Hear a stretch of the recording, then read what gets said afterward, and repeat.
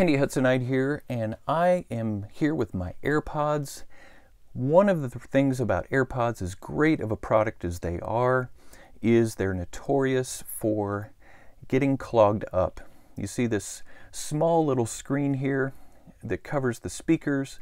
That gets clogged with debris, especially with earwax.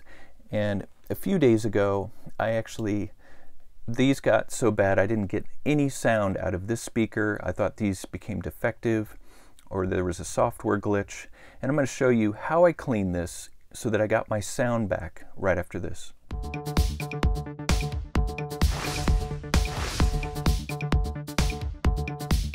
AirPods are very easy to maintain and clean as long as you're consistent in doing it. Sometimes though, for whatever reason, AirPods are going to tend to get clogged up. And this is very common for people who produce a lot of earwax. And what happens is that earwax and other debris clogs up these screens that cover the speakers, especially on this front main speaker that's larger. They get in there. They can also get in here on the side speaker, and they can also affect the ear detection. So what I've done to clean these out is I just grab a regular Q-tip, and you can take a dry one to begin with and just gently work it through on this speaker.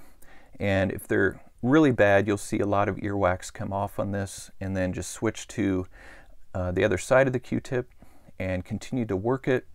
If you really want to try to get more of the earwax out, you can use hydrogen peroxide. You can also use rubbing alcohol and just lightly moisten the tip of the Q-tip, and that will enable you to get more of the earwax out, especially the wax that collects around the inner edges of the screen there.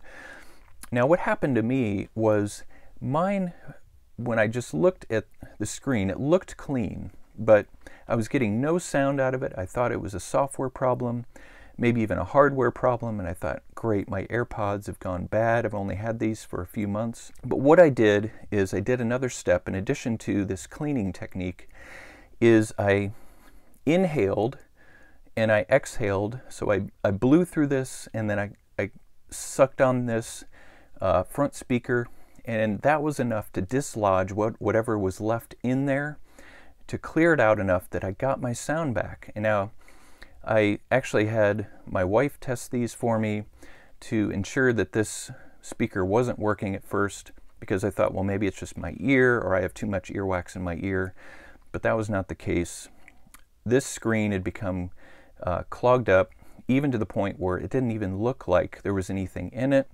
So if you're experiencing low volume or no volume out of one of these, this is a great technique, very quick, very easy to get your sound back and to get the optimal stereo and bass and everything that you desire with AirPods. So I hope this has been helpful for you. Be sure to subscribe to my channel where I give you more tips, hacks, and reviews like this one. And don't forget the notification bell to set that to all notifications so you can get my content as it goes up. And I will see you in the next video.